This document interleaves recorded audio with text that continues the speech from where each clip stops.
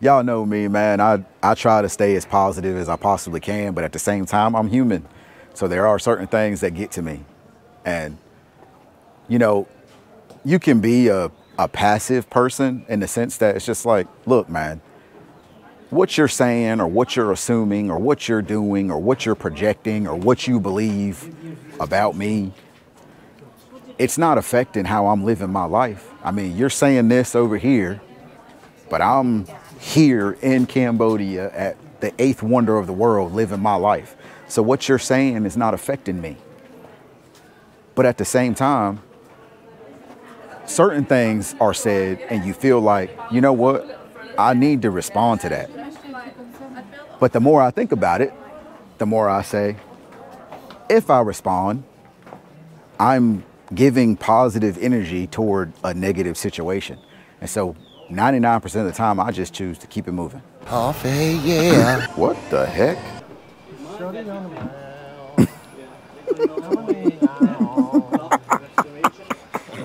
You believe you can fly now? Yeah. I believe I can. I'm not in frame, am I? I don't know. Maybe you are. Because I'm over here like, what's that dude? I'm all, From what I can see in the comment section, most people like you. They think you're funny. Thank you. So. That's right. What's going on there, friends? It's a beautiful morning. I don't know what to do with my hand. Okay. We're out here on the streets in Siem Reap, talking to the locals and talking to the foreigners.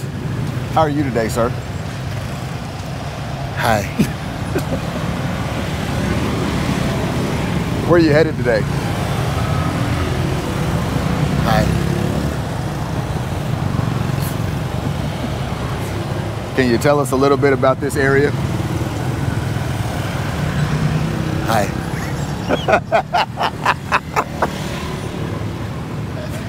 He's got his Will Ferrell going on. Siem Reap.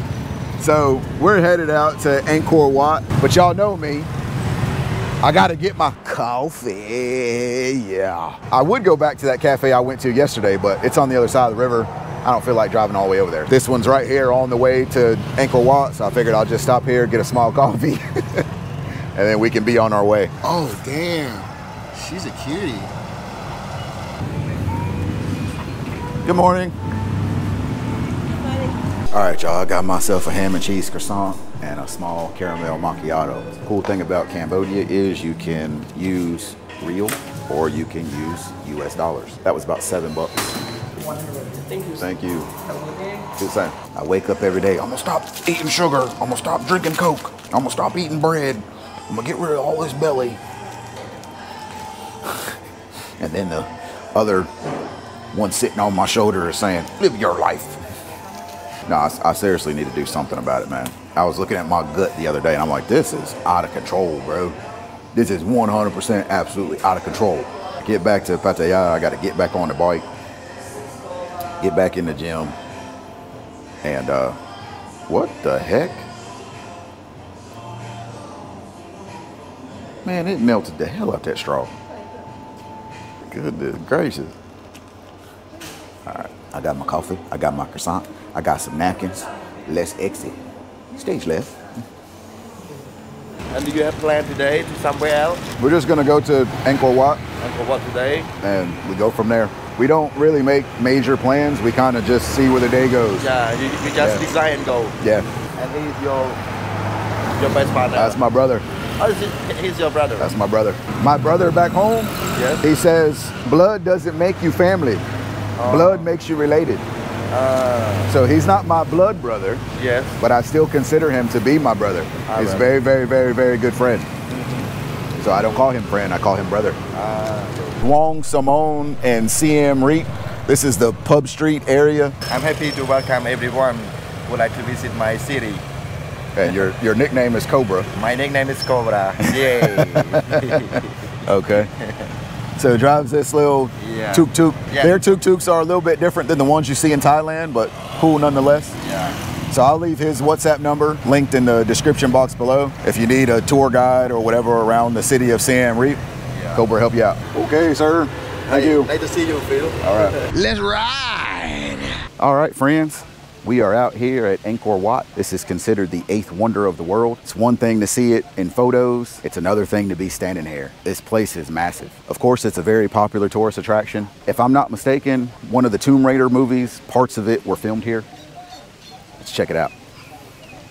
They've got a little bit of restoration work going on back there. You can see where they've made concrete replacements. I don't know what's going on with Weasels in the bushes the last 24 hours. I've just had a whole lot of negativity being thrown my way, and I'm doing my best to fight through it. Yesterday, I got pulled over by the police and got a ticket. Now, I'll admit it was my fault. I didn't see the sign that said you can't turn left. Technically, you were following me. It wasn't nobody's fault, man. I mean, well, it was my fault because I didn't pay attention to the sign, but I can't blame him. I honestly was just following the flow of traffic. Everybody was making that turn, but they pulled me over and it was like, oh, you go back there. So I paid 100,000 real, which is about $25. But it kind of put me in the mood, and I told Aaron, I was like, man, I'll go back to the room, because when I get like that, I'm just not good company. So I chilled out the rest of the night. And then I'm here in Angkor Wat trying to get footage for y'all. And some lady walks over to me and tells me I can't film, I can't use my GoPro. And I'm like, everybody here has got their phone out or a GoPro or something. There's guys here with the long telescopic lens. I'm like, what's going on? But whatever, I put my GoPro up, and then I come over here to this other lady and I typed it out and translate and said, where can I buy a permit to film? And she said, oh no, I just talked to my boss and it's okay, you can film. Because you're a professional. It's like, what? I don't know, man. Just standing here looking at how they constructed all this, stone by stone by stone, stacked up on top of each other, then everything being etched or carved, or if you want to call it scroll work. I don't really know the terminology, but it is very obvious that this took a ton of time to build and a lot of man hours and a lot of skill. We were looking at these right here, and it looks like they didn't finish them.